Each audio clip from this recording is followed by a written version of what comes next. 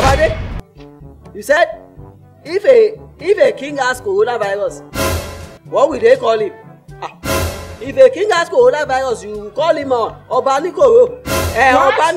Obanikoro. That's what you will call him.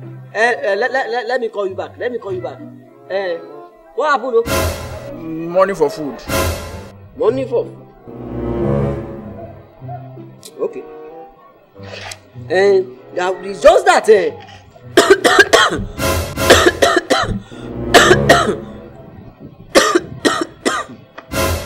Take. Put it on the floor. Hey! I should drop money on the floor. What happened? Mommy, now there's corona in town. Hey! Are you telling me that I have coronavirus? Hey! Come in, my people. That is not how to contact coronavirus. All you need to do is to be very, very careful of the gathering you put yourself. When people are more than 50, please don't stay there. And anywhere that is too crowded, avoid those places. And see, be careful whenever you are standing with somebody. Try to give them gap. And the babanla of everything is this. Always make sure you have your sanitizer. As it might be alcohol. But make sure you have your sanitizer. And if you see somebody that is smelling alcohol, he's not a drunkard.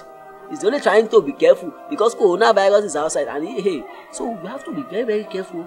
Careful is the name. The name is careful. It's not about anything. No. See, I will deal with this one in his life. You, do you know what they call mono? Who is it? Hunger strike. Kunle. Are you deaf? Oi. What? I said oi. Oi.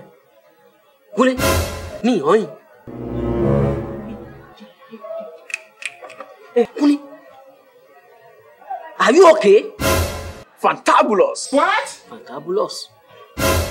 Me, fantabulous. To myself. Hey, Kunle, do you realize you are talking to your father? You are doing well. Doing well. Yeah! Come, Shemi.